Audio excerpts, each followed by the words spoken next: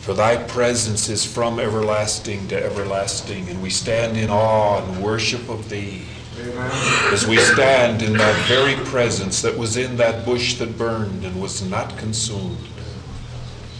Lord, we stand in thy presence this evening. Oh, hallelujah. Thank you, Lord. Lord, our hearts are quickened by the warmth of thy presence. Lord, we love thee tonight.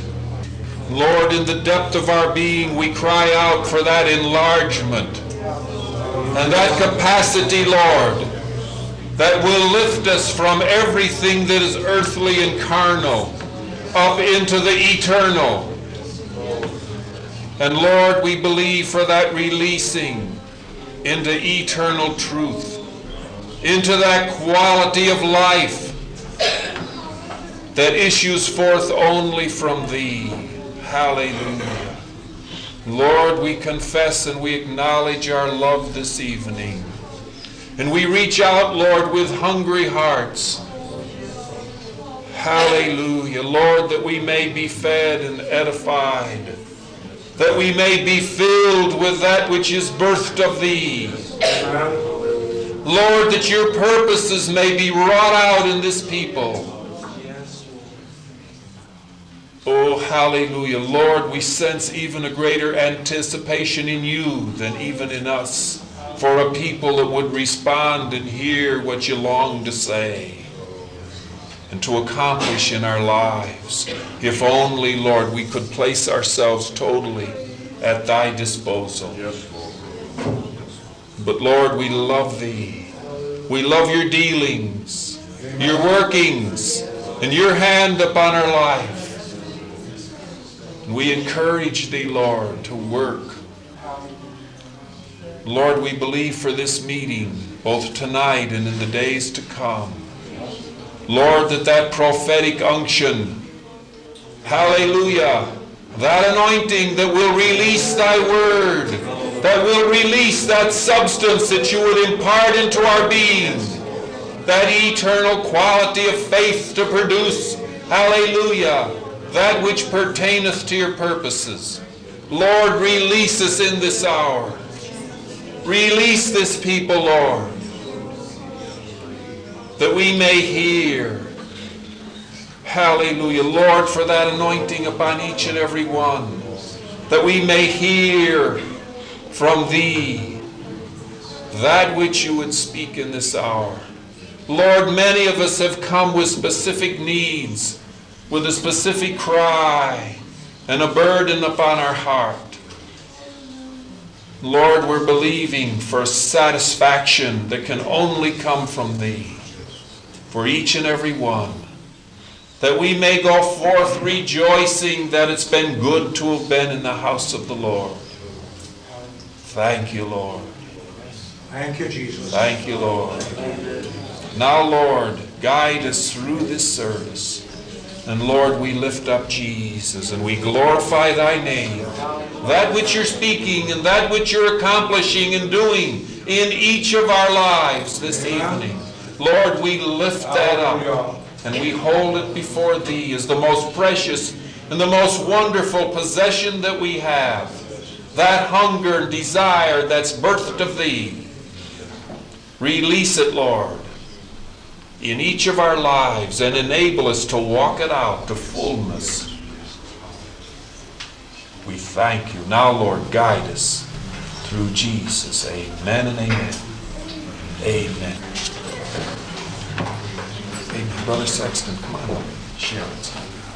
Amen. It's real good. Brother Sexton is from Aberdeen in South Dakota, and he's been with us. He's about 1,500 miles or so from home, but he's at home.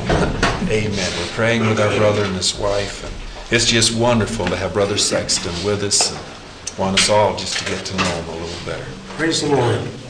I was thinking of this wonderful salvation that God has given us, not only in the initial sense of the word, when we are completely delivered, power of sin is canceled in our life, or as Paul says, we're translated out of the kingdom of darkness, that is ignorance about God, and the revelation of the Holy Spirit comes to us, giving us a glorious view of Christ and His Saviorhood, and simultaneously He gives us to know how much we need Him.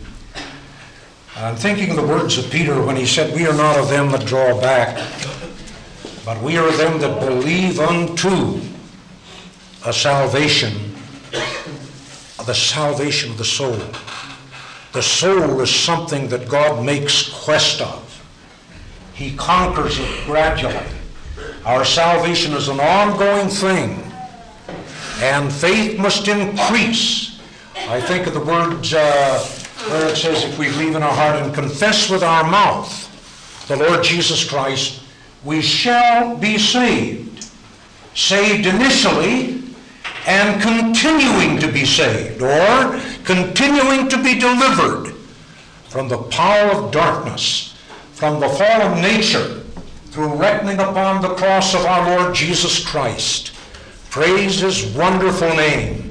And victory after victory realized through the mighty salvation that God has secured for us in the Lord, in His death, in His resurrection, in His ascension, where He ever lives to make intercession for the saints. Glory be to God.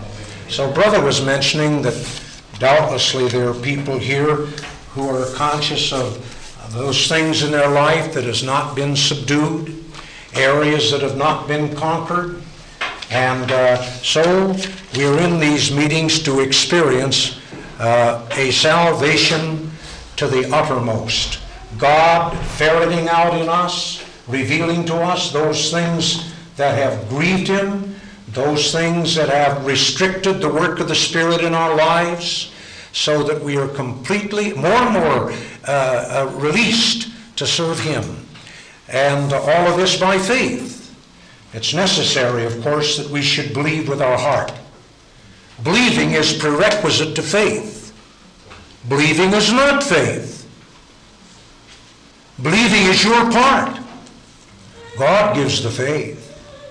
It's when we draw nigh to God in communion, and when we wait before God in His Word, that suddenly faith comes by hearing. And hearing by that Word by which God speaks to us and gives us an indomitable witness within ourselves. Nothing can frighten us then. When God gives faith, when the Rhema comes to us, then we know that God within has sustained us and will take us through and grant us that great salvation that He's given to us. We're so thankful for the privilege of being here in your midst with these gathering brethren from different places. And we're much blessed in the worship of the young people here, and we're refreshed. I remember years ago when I preached to the black people in my youth. I ministered to them a good bit, and I remember a remark that they made in their testimonies. Often they said, "He brought me from a long ways off." And so it is. We've come from a long ways, 2,000 miles to be here. And I just had to have fellowship with people of like faith, people who shared this vision. And so come we did. And how happy we are to be here and to feel the concord and the witness of the Spirit with yours. Praise the Lord. Blessed be His name. Thank you. God bless you one and all. Thank you, Lord. Amen. Hallelujah. Amen. Our Lord is faithful.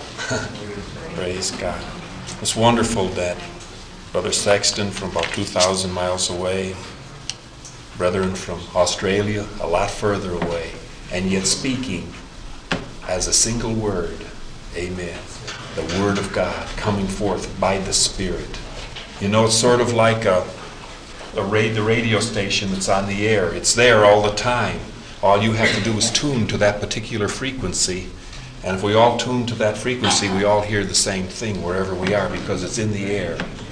Amen. The Holy Spirit is speaking. The Lord is speaking. He has a message. He has a word for this day. And if we tune in on the right frequency, we're all going to hear the same thing. Amen. That same station we're going to hear. And that's the miracle, the realities, the confirmation that this is God. Hallelujah. So many people, diverse backgrounds, cultures, bringing ups, religious backgrounds, and yet all speaking the beautiful word of the Lord. Hallelujah. Praise God.